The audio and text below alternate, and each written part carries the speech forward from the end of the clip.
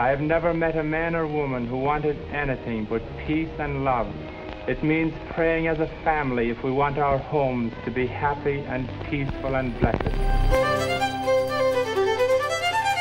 The family that prays together stays together. That's the message that God Almighty has allowed me to have no other thought, no other drive, no other motive.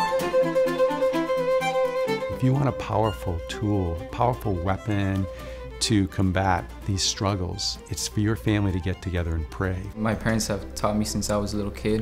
You know, we've always prayed together. Without prayer, we would just be like empty shells.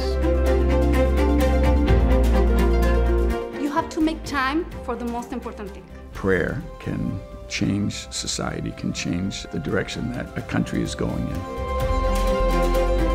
That's why I urge you to find out what daily family prayer can do for you and your home.